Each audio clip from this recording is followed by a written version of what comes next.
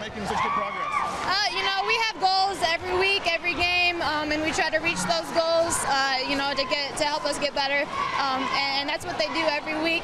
They were motivated coming in tonight just because we wanted to be undefeated in conference and heading into sectionals on a strong note. On that note, what are you guys working on, and what's up for sectionals? First and foremost, we got Northrop next Tuesday. It's hard to play a team twice, let alone 3 times in one season. Coach Wish will have them ready, so we got to be ready in all cylinders for them come Tuesday. Libby's having a great season so far. She's not just the whole team, but how much is she adding to it and leading the group? She leads categories in steals, assists, points, rebounds. She does everything across the board. She'll give us points, but she also gets her teammates involved, and she's a strong defender. Without that defensively, we don't get a lot of transition points. So she does a lot.